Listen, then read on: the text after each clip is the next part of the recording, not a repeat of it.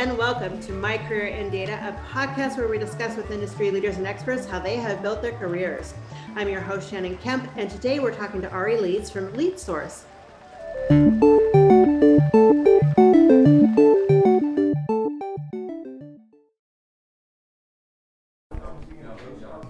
With a robust catalog of courses offered on demand and industry-leading live online sessions throughout the year, the DATAVERSITY Training Center is your launchpad for career success.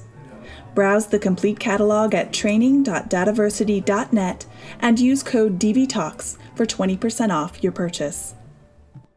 Hello and welcome. My name is Shannon Kemp and I'm the Chief Digital Officer at DATAVERSITY, and this is My Career in Data, a DATAVERSITY Talks podcast dedicated to learning from those who have careers in data management, to understand how they got there, and to be talking with people who help make those careers a little bit easier. To keep up to date in the latest in data management education, go to dataversity.net/subscribe. Today, we're joined by Ari Leeds, the founder and CEO at LeedsSource. And normally this is where a podcast host would read a short bio of the guest. But in this podcast, your bio is what we're here to talk about. Ari, hello and welcome. Hi, thank you. I'm so glad you could join us today. So tell me, so you're the founder and CEO at LeedsSource. So tell me about LeedsSource.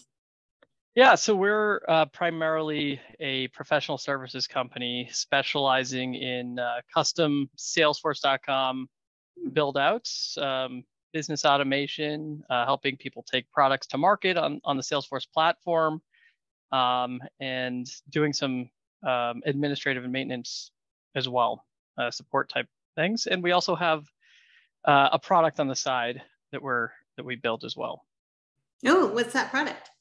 It's called Permatrix. It's on the Salesforce App Exchange. It's currently free, and it's to help system administrators and security-minded people, CISOs, those types of folks, getting a handle and visibility into the permissions and the deep permissions setup in Salesforce. It can be pretty complex, and we're trying to help people who have compliance and security in mind, make their job, trying to make their lives easier, basically. Do things in clicks instead of hours. Oh, I love that. I love efficiency. Well, and just in case there's somebody out there listening who doesn't know what Salesforce is, can you tell me what Salesforce is? Yeah, so Salesforce is the biggest CRM platform. It does extend beyond CRM, customer relationship management, but it's that's where it started, and that's where all of its core capabilities really are. And it's more than just a piece of software. It's in the cloud, so it's online, but it's also a development platform. So we can build all kinds of applications and business systems on top of it. And you know how you might get QuickBooks or Excel, or you have these other applications that you're used to, and these are more canned pieces of software. Salesforce is more like a box of Legos. It's a kit essentially. Yeah. So you got all these parts, and you can kind of build your business operations on top of it. Oh, very cool. So tell me, as the founder, why did you choose to start this company, and what are your responsibilities in your day-to-day week? Yeah, so I started the company in October of 2019. I had been in a number of different positions between software development, consulting, product management. I had always wanted to start a business. I wasn't, Salesforce was a common thread, that technology stack was a common thread in a lot of my jobs. And I had been a consultant in it about 10 years earlier. I'd worked for a consultancy. So I had some good experience there. Always really liked the platform and what they did. And I took the little bits of experience that I got in my different career, my different jobs, my different titles, and decided that we would get started by going back into the Salesforce world and into the services side, step away from product, and try to apply some of that knowledge that I gained through those different lenses of being in product and development and management, et cetera. My responsibilities now are much different than they've ever been. I'm the head janitor. I'm the lead developer. I'm the accountant, HR. So, it's a small company, a lot of hats, as they say, but it's very true. Tonight I'll be washing dishes and getting the office ready for the weekend. So it varies quite a bit minute to minute. Nice. And so you started in 2019. Yeah. And so it's just a year before COVID. Yeah, it was the end of 2019 as well. So it was very soon before. Yeah. So how was that building? I'm just curious, how building a company, while suddenly you're being locked down, especially a consulting company. Mm-hmm. How did you navigate through that challenging time? It was definitely scary at first because it was just at the very beginning of COVID, it was just me and one of my first employee. And I wasn't really sure what was going to happen, especially when it got very real and I started, shipping his equipment out to him. He wasn't coming into the office anymore. Yeah. And I remember dropping his monitor off, and I left it on the sidewalk so we wouldn't touch each other or be near each other. And then he came out and picked it up. It was definitely a strange experience. But the reality was, the nature of our business, we did just fine, especially that 2020, we really did find a lot of companies, their needs and what they were doing with, technology, very often were actually increasing. Mm-hmm. So we actually did quite well at first. And it didn't really hurt us. It was tough to be away from everybody, but sure. There was kind of this thirst for technology once COVID came around. And it wasn't really till 2022 where we started kind of seeing that, that backslide away from it. Yeah, we've seen the same thing, and but that's great. That's really amazing. That's because so much of consultancy, I imagine, is that interaction with people. Yeah, that's right. Yeah, we definitely used to do a lot more, or I used to do a lot more travel on site, but it's just, it's a Zoom call away at this point, and people are saying, why take a 6-hour train or a flight or a drive when we could, sum this up in 45 minutes on camera. Right. Yeah. I understand. I've been saying, one of the pros of what the challenge that we went through in dealing with the pandemic is I no longer have to explain how I work from home. It's, true. Yeah.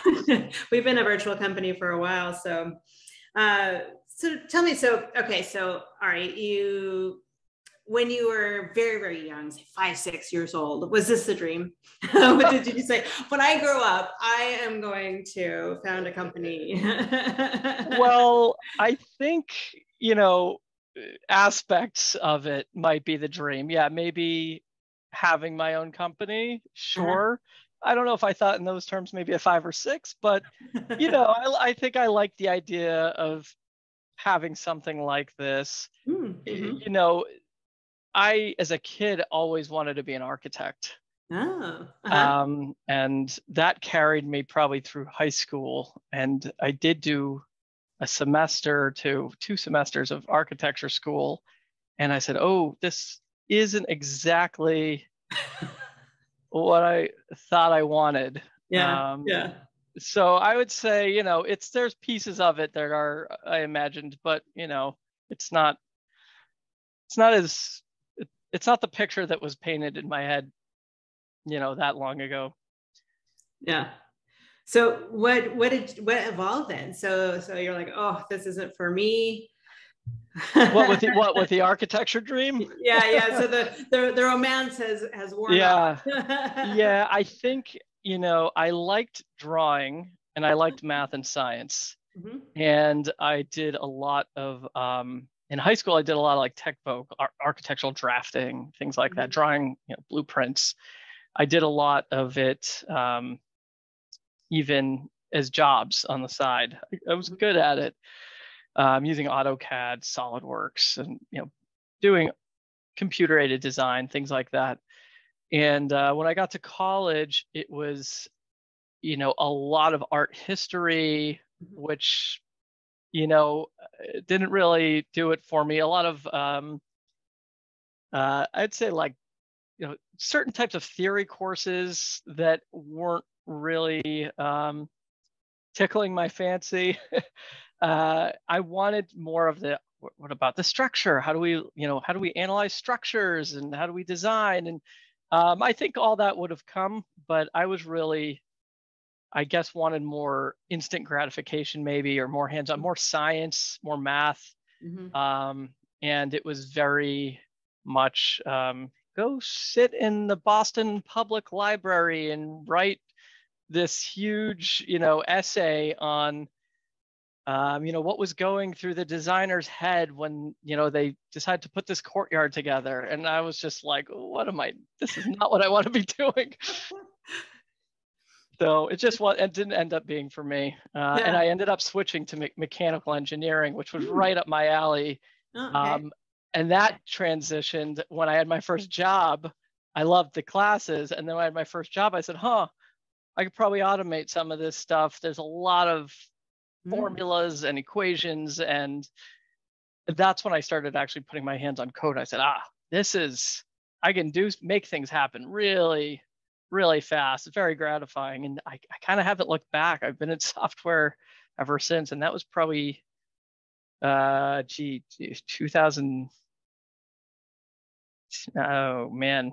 2009 or something like that. Yeah. Very nice. So a couple of things I take away from that is, one, you listened to yourself and went, okay, this doesn't fit, which is very commendable, but and to know yourself and not force something, and then find something that you really did fit you and you could be really, really passionate about. And that I love that. So tell me a bit about the discovery into code. I mean, it sounds like too, additionally, that you are a problem solver. So I see a big problem here. I think this can be done better. How did you discover those things? Is it just from doing it and repeating and finding ways to make it more efficient for yourself, or is it talking to others? I think so. For one, it was definitely curiosity, and I kind of think I get into these little holes where I block the rest of the world out. I forget what my task was, especially when I was in my early 20s. I say, yeah, you told me to do that, but I'm gonna figure this out. We'll get to that and we'll solve that, but we're gonna figure out a different way than what you told me. And I've also usually been really good at learning by myself versus learning from being taught. I was very good at independent learning. Sitting in school and listening to somebody speak didn't always work out, but if I had time, if I really enjoyed the subject matter and I put it right in front of me and get my hands on it, I kind of would, maybe obsess a little bit about it. And so the same thing happened here. I just, said, gee, I'm coming up with all this stuff. There's all these moving parts. Right. I was always very good with technology to begin with. So computers weren't not like new to me at all. But I started it by writing like macros in Excel. I don't know if anybody's familiar, but, automating spreadsheets was like the first step really into this world. And then it just kind of kept opening up. And I ended up at this little, what was at the time, a small software company in Brookline, Massachusetts. And, we were sleeping on the couch at night, working 90-hour weeks, staying at the office all day, all night. It was where I kind of got my I call it my honorary degree maybe in software development. I could really, they encouraged you to get into your hole and your zone, and Yeah. and it was just other people like that there.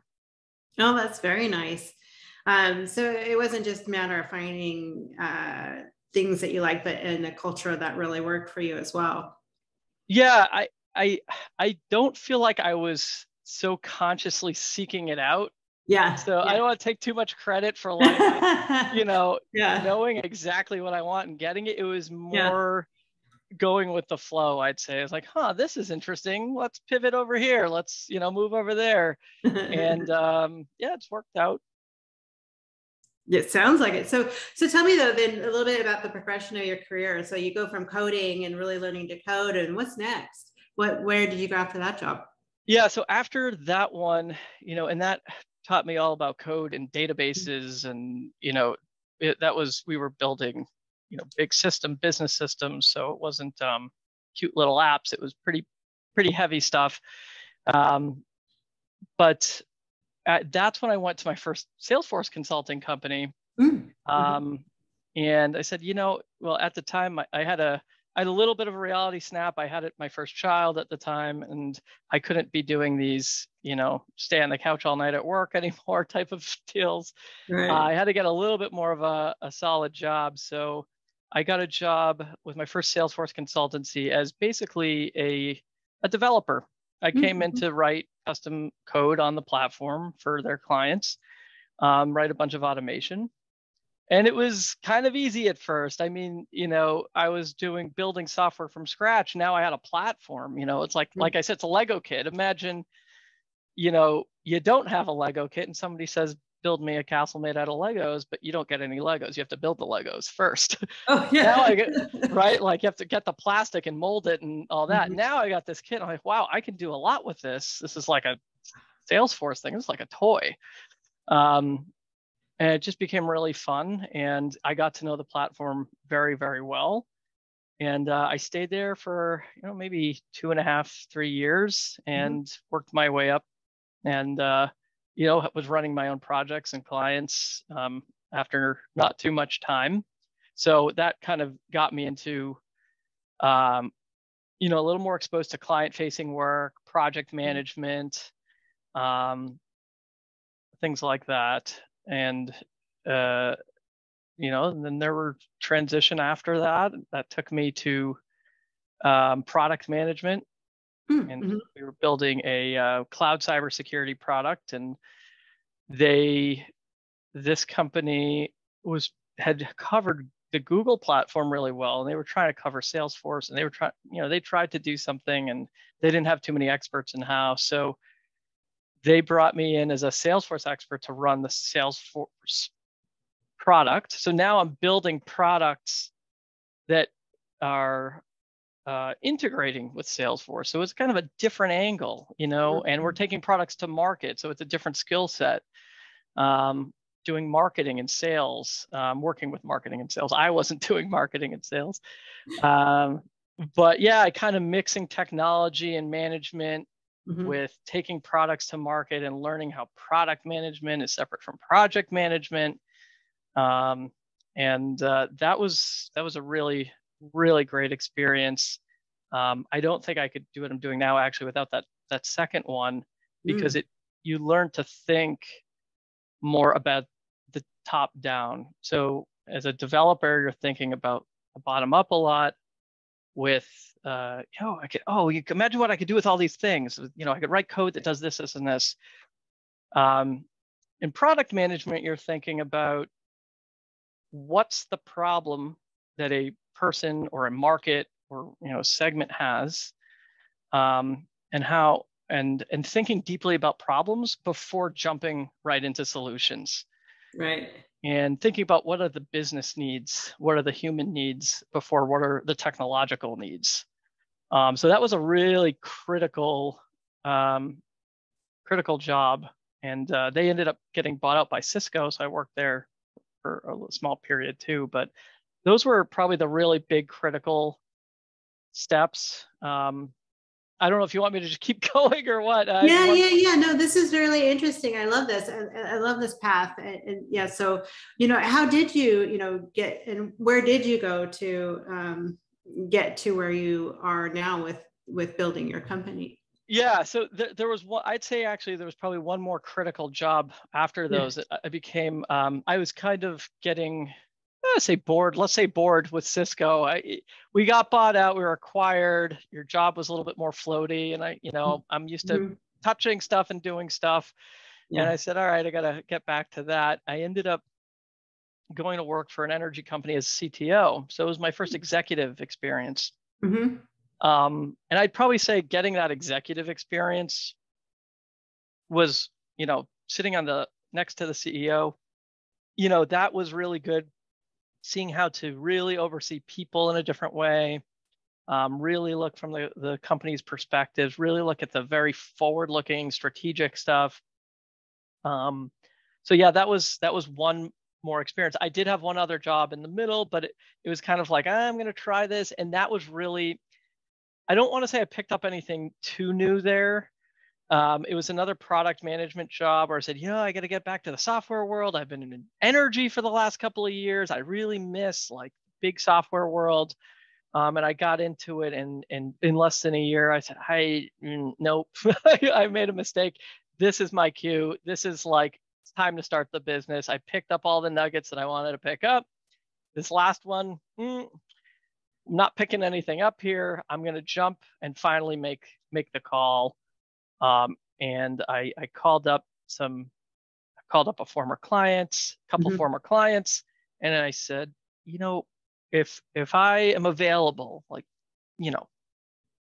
a lot, would you guys, use me exclusively Yeah. for your Salesforce needs? And I got 2 yeses, and I said, good enough for me. That's enough for 40 hours plus a week of work.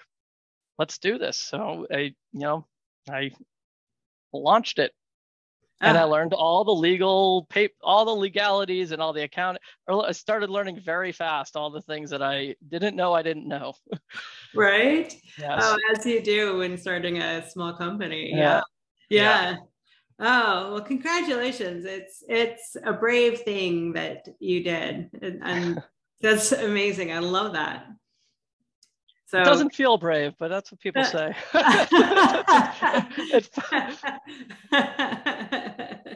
It's, it is truly. And I do. And it's just a great story of problem solving and following your passion, which is great. Visit dataversity.net and expand your knowledge with thousands of articles and blogs written by industry experts, plus free live and on-demand webinars covering the complete data management spectrum. While you're there, subscribe to the weekly newsletter so you'll never miss a beat. So tell me, so as you were transitioning through all those things, what was your biggest lesson in your career that you still use today? um, this probably in my whole career, Mm-hmm. I would say it's probably a little cliche, but I would say it's the failures that really shape you more than the successes. I know that's probably, everybody's favorite LinkedIn meme or whatever these days, but you see that all over the place. But it really is true. There's definitely so many. It's like, it's like touching a hot stove. Oh, nope, not doing that again. I know what that does now. Just there's so many things that helped me say, you know what, for now on, I'm going to create a framework for this type of problem so that this type of outcome doesn't happen again. So there's a lot of those failures, I would say, that that are probably my biggest lesson is probably to accept those failures. And while I'm in the moment, realize I'm having, not to get too upset at where I am, and just remember that it's a point in time. That's something I'm going to look back at. That's going to form something else in the future. So it's probably accepting the failures along the way is the best lesson. I don't think that's cliche at all. I think that, and I think that's such an important thing to drive home for people, because it takes so long, right? Because especially when you're in the moment, like you talk about, when you're in that moment of something not going right, it's so hard, and so many people are trained to perfection, right? Failure is such a negative, horrible, awful thing, but but it is a lesson, right? It is Yes. to take away from. And so do you use that? So do you use that in your, current job, just like your current, in the company, like, hey, does it make you afraid to try new things, or does it make you more bold to try new things? I think first of all, definitely use it. There's an element that's harder now where I have, a list of clients who are depending on me, and I don't want to let them down. Sure. So I'm more afraid of letting others down now than I am myself. Mm-hmm. So in that respect, it's sometimes harder. And also, as the business owner, one thing I've had to learn is to measure and balance risk and say, I'd like to do that. I don't know if that's going to work out so well for my employees, though. There's a little bit more balance that comes into play, risk management, thinking about finances, things like that. Sure. So I would say, in terms of operations, I'm very open to failure in certain ways. Like, hey, let's try to do something different and see what the outcome is. I would say more experimental, and being willing for that experiment to fail. But there is definitely a lot more measurement probably that happens now. But even when things do go bad with a client or something, I am still trying to remind myself the point in time, this is only going to make things better going forwards. Try to get some sleep tonight if you can. Yeah. Yeah. Yeah, I can relate to that for sure. Yeah. And you mentioned measurement, which is really a really nice segue into data. I imagine you work a lot with data as a founder and CEO. And so how do you use data currently in your job? Well, probably over 90% of the time I'm touching other people's data, my customers' data. We're helping them with their data. Sure. And then, I've got my own data, and I probably am really not, I don't know if I should say this, but I'm probably not great at practicing what I preach on certain things, because I'm usually pretty consumed with making sure the customer is taken care of and that their data is right.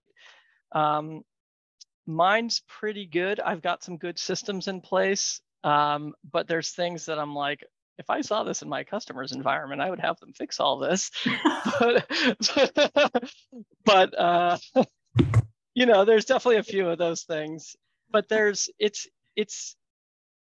so many uses for it, and there's data, there's metadata, which is the data that describes the data or the containers of the data, and the way I'm using it, and there's lots of ways, because there's data, there's data for science, there's data for business. We're usually trying to give executives data that or present them data that gives them the levers for their business, so that they can say, this isn't, this looks like this, therefore I can pull this lever to improve something over here. So we're trying to give them the information they need to make good, high level, strategic business decisions, steering the ship, not like, minuscule day-to-day stuff.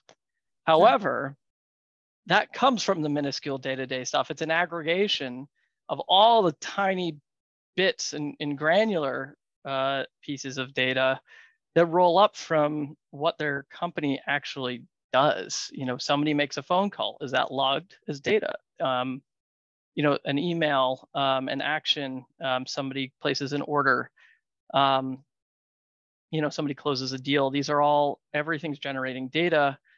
And so we're constantly trying to make make sense of it, make sure it's structured in a way that makes sense of itself naturally, and put systems around it that, that hopefully aggregate it and make sense at a business level. You take, millions and millions of records and try to boil them down into, a pie chart or a gauge or something.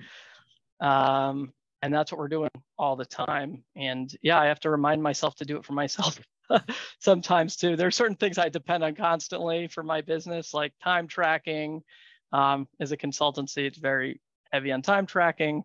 But yeah, lots and lots of, I'd say it's like we're just building pyramids, and the deeper you go, the finer the bits are. And then you're building up to these things where people can make big business decisions. I can relate. We laugh here, at DATAVERSITY, that irony of what we do is, practicing what we preach, right? It's yes. So hard, you're so working so hard for the consumer, and you got to take yes. time to, manage your own data. Yeah, 100%. And I'm looking forward to the day. I think there's a point where my company's big enough where we can start there's a whole area that covers just making sure this stuff's really good. Yeah. So what is your definition of data then? So it's really a collection of information that's useful for describing something. Data is really the plural, right? It's datum for, is only one little nugget of data. So when I think of data, I always kind of think of it in the plural. It has to have attributes for it to be useful. I tell you the number 5 is data, but it really isn't until there has to be metadata for it to be useful. 5 what? What's your unit of measure? Let's start there. Right. And what is it for? So data, I think, it's the information without the context, and then useful data really has to have the context, which is really the metadata or other types of contextual placement of it. I don't know if that really defines data, but it's got to consist of some kind of type. It's got to be, a number, a word, binary information. It's information that needs context to make sense. Hopefully it has that. Otherwise, it's basically useless. Indeed, yeah. It's very, very true. And that's a very good definition. Absolutely. So, because you're absolutely right. Data in context. So, and now working with a lot of data, especially now you're working with customers who have a lot of data. Do you see the importance of data management and the number of jobs working with data increasing or decreasing over the next 10 years, and why? So it should increase, but there's one really big variable question mark out there called AI. So putting that aside, it should increase. There's I see too often companies that generate loads of data that don't have where nobody's actually responsible for it. And it's kind of dangerous, actually. Because it's open to interpretation. Right. Lots of data is open to interpretation. So there has to be, the number of jobs should surely increase. I think, companies that value their data and their operations, because now data is driving operations. Paperwork is basically gone from a lot of industries, not everywhere, but paperwork's pretty limited.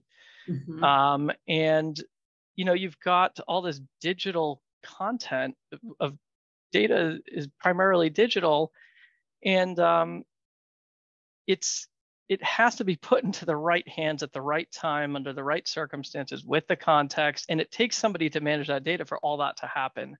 You can't just have, a giant bucket of data, let's say, to oversimplify it. And you've got, everybody from every department dipping their spoons into it and pulling from it. They don't really know what to make of it. Or they might think they know what to make of it, but it really was something that wasn't meant for them. And I don't really mean in a privacy way. I mean in a purely contextual way. It's so you have to have it. It's got to be on the right conveyor belts. It's got to have the right context. It's got to be in the right packaging, and it's going to take. It takes work to do that. Whether it's automation or people, there ultimately has to be human beings responsible. And there's backup, and there's just so many. There's so many things that revolve around it. It's the fuel for everything. Yeah, I think you're so right. There's so many points where it does need to be managed by people. And I would even argue, that AI, what goes into AI, the data that goes into AI, and managing what it produces, also needs to be managed. There has to be somebody outside of that world that can be ultimately responsible for it. It has to come from outside. Yeah, absolutely. So what advice then would you give to people who are looking to get into a career in data in some aspect? There's so many, but whatever you choose. I think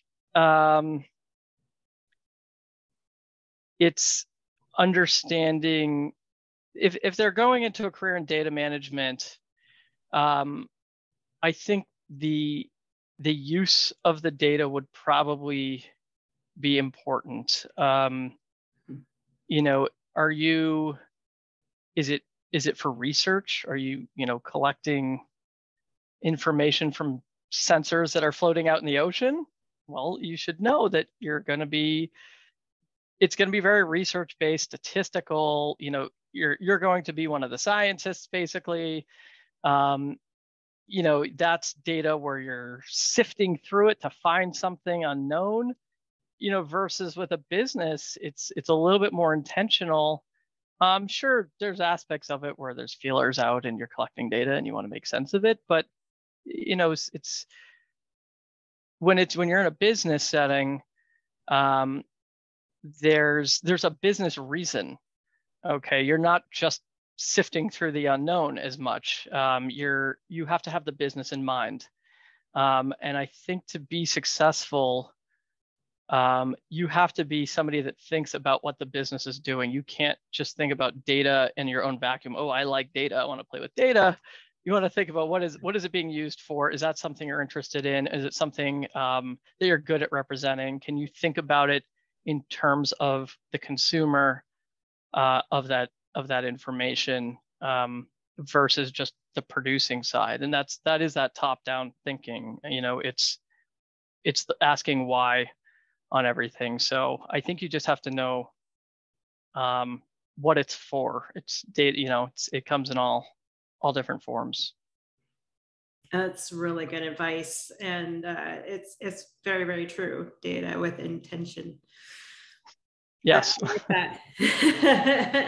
Well, Ari, this has been such a great conversation, but I would be remiss if I didn't ask you, how do people solicit your services if they would like to?